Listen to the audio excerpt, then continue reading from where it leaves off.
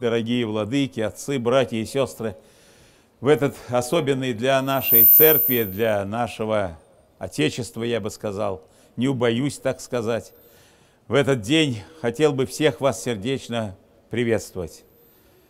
На месте подвижнических трудов святаго преподобного Сергия.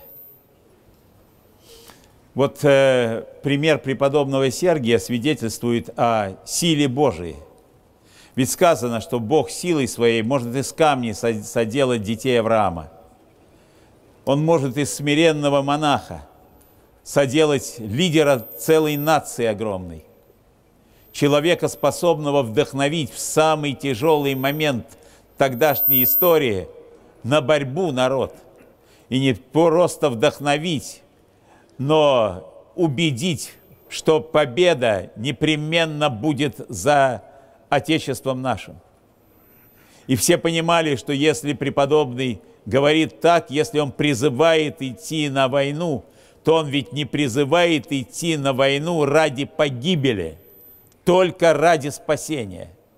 И вот эта вера в его правительскую силу, в его благочестие, в его жизненный подвиг и стала тем вдохновляющим сигналом, который действительно направил воинов наших на Куликово поле, где и одержана была победа. По молитвам святаго преподобного Сергия воинство наше, одержав победу на Куликовском поле, действительно сумело оборонить страну нашу, а затем и изгнать противника. Вот иногда светские историки используют, что вообще с их точки зрения совершенно справедливо, для анализа тех или иных исторических событий, оценку того, что происходило, оценку возможностей. Так вот, не было тогда у нашего воинства возможностей победить врага.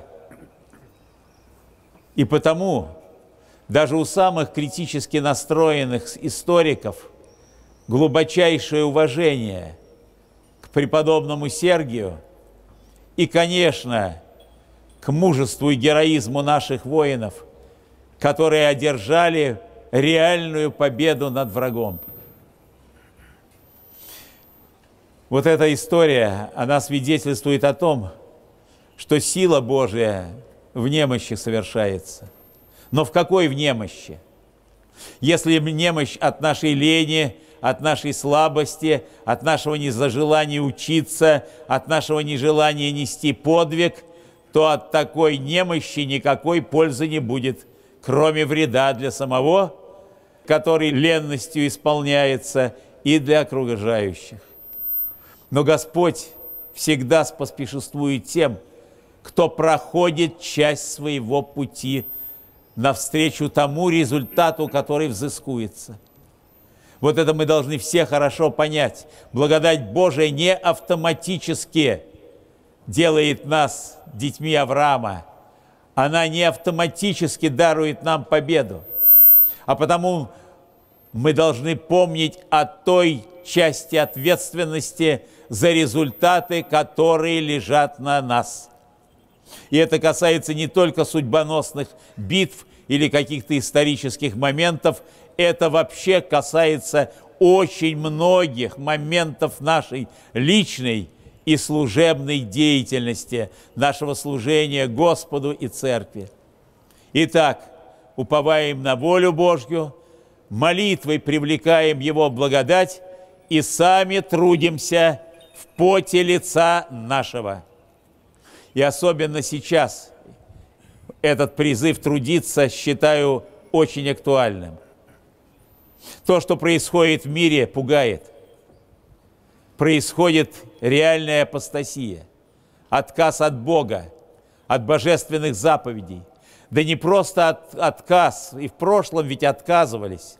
Более того, есть стремление построить цивилизацию мощную, могучую, вселенскую, без Бога. и без всякого упования на его промысл, исключительно опираясь на свои силы. Знаем из Ветхого Завета, что все такого рода попытки, вплоть до строительства башни Вавилонской, рассыпались.